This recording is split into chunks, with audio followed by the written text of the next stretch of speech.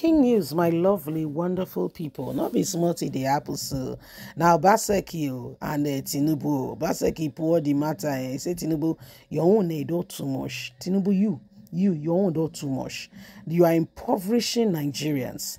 Obaseki condemn all Tinubu economic policy. Say Nigeria, you better tell Nigerians the truth. That is why they do so. They talk more. You say you are impoverishing the people. People are becoming poor by the day. You have to spend more to buy fuel. You have to spend more to buy food. You have to spend more to pay rent. You have to spend more on maintenance. You have to spend more on A, B, C, D, Z. And more is not coming. So what happens? You go into a reserve, and at the end of the day, it takes God to bounce back. So these are some of the things that are going on, and Obaseki had to just hit the nail on the head. He said, guys, let's tell ourselves the truth. Let's stop going from left to right, right to left. Let's just be honest for once. He said the Obaseki you are seeing, the Tinubu you are seeing, is impoverishing the people. He's making things terrible. He's really making things terrible. Please don't forget to give us a thumbs up, like us, share, subscribe. Let's get all the details. Nigerians impoverished. Obaseki condemns Tinubu's economic policy. Say you are impoverishing the people. Nigerians are impoverished. You are disgracing and dealing with the people in a very terrible manner. This is bad. Governor Gordon Obaseki of Edo State said the nation's economic situation has taken a turn for the worse as a result of bad policies of Tinubu's administration. The governor, who raised the alarm while speaking with journalists in Benin, the state capital, expressed shock over what he calls the federal government's lack of plan. No plan for Nigerians, no plan for Nigerians to effectively respond to the fuel subsidy removal policy. You can't work with people like that. He noted that the fuel subsidy removal has further impoverished Nigerians, inflicting hardship and suffering on the people. I have always wondered and worried why Nigerians during the last May Day will not speak out and make their voices heard. I told them that we have come to an end of a road and that the old economic order in Nigeria is gone, and we have to come up with a new economic order and stop deceiving ourselves as a nation. I am shocked that people who campaigned around the country saying that they will remove subsidies had no clear plans on what to do about the subsidy removal. People are suffering all over the place. Go and investigate. Nigeria is in ruins. They don't know what to do. Tinubu of all came in and from acceptance speech announced subsidy removal with no plan. Who does that? You have victimized the people and increased the suffering. Nigerians are really going through a hard and a terrible turn. Now that the subsidy is gone, the exchange rate is now on the other side. The era of free money has come to an end, and this is part of what a government is doing to the people. The consequences is that the weak and the most vulnerable in our society, unfortunately, will carry a huge part of this burden of these policies.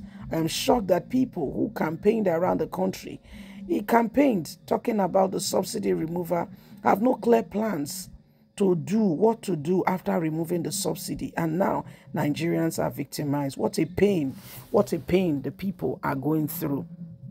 That's Governor Gordon Obaseki, the governor of Edo State, still the governor, and he's not happy. Oh no, he's not. He's not happy at all. And from his submission, he's saying that it's wrong what and how this whole thing is going. He said it's wrong. What the government is doing to the people is very terrible. That it should not be done. It should not be done. So people are genuinely and sincerely suffering, and all we can see and all we know is that the government have no clear plans, especially the Tinubu's administration, who came on the heels telling Nigerians that subsidy will be removed. He made all those announcements and all those things and told Nigerians that the era. He said, but there was no clear plans. There was no clear plans whatsoever. And this is terrible. This is wrong. Definition of bad. There is no other name for it. You know, it's the definition of bad. And it says, if things are going to change, if the nation is going to experience liberty, Tinubu and his team have to come up with what works. Yes, they have to come up with what works. They cannot continue on this spray, on this, on this thing going on here. No, it can't work. It's not going to work 1 minute. It's not going to work.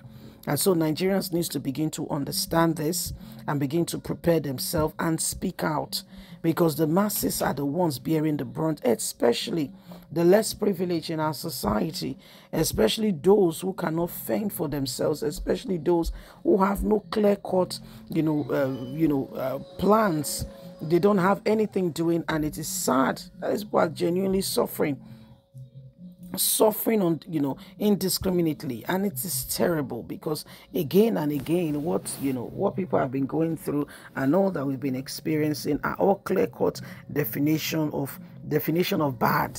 Nigerians, it's high time that we begin to look at all these things and ensure that the people who should be responding appropriately as they should, in order to put Nigerians and the people right in the right perspective, are not doing so.